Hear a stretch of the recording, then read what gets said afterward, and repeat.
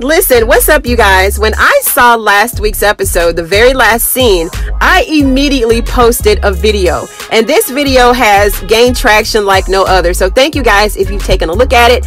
I then posted a question asking if Priscilla was in a dream, and here are the results of that question. So some of us think that it was a dream and others think that she was not dreaming. But then we got a glimpse of the First Lady in a scene from tonight's episode. So a lot of us don't know what to think. So it looks like we may not get that knockdown, drag out confrontation from these ladies. So here's a little skit that I put together. So we will kind of know what it's like if they were to interact in such a way. Enjoy.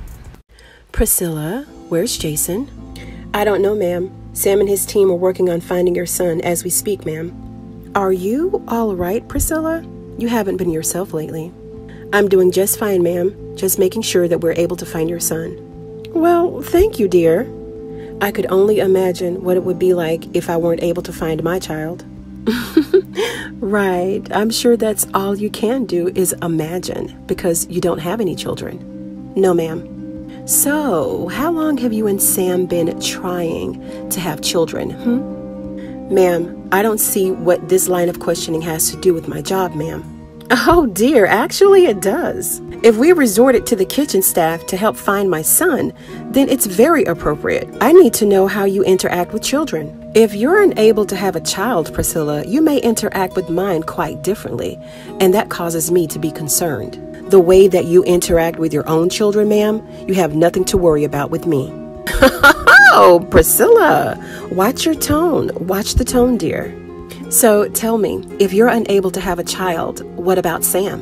What about him, ma'am? Well, doesn't he want to have children? Yes, ma'am, he does. So what you gonna do, girl? What you waiting on? Listen, you know what they say about a man who's not satisfied at home. He will look elsewhere for what he really needs. Yes, ma'am. And they also say to leave married men alone because karma can be a bitch. Well, dear, if you're not giving him the children that he wants, what do you expect a man like Sam to do? A man like Sam, ma'am? Yes, strong, smart, handsome, and he's powerful. Women would come by the dozens to have a man like Sam. Really? And how do you know this, ma'am? Because I just may be one of them. Girl, don't act like you don't see the way he looks at me. He looks at everyone the same, ma'am. He's head of Secret Service. Well, just know this, dear. If I weren't the First Lady of the United States, you'd have some competition on your hands.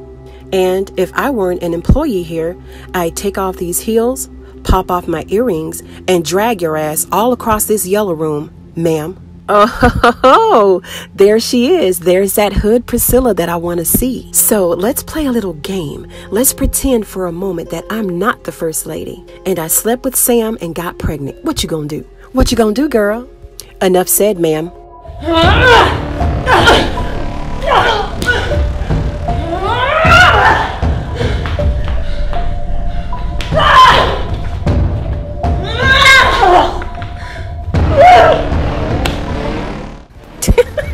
Thank you so much for joining me on this episode of Ruthless TV. If you liked the video, go ahead and give it a thumbs up. Don't forget to subscribe to the channel if you're an Oval fan, and I'll see you on the next one.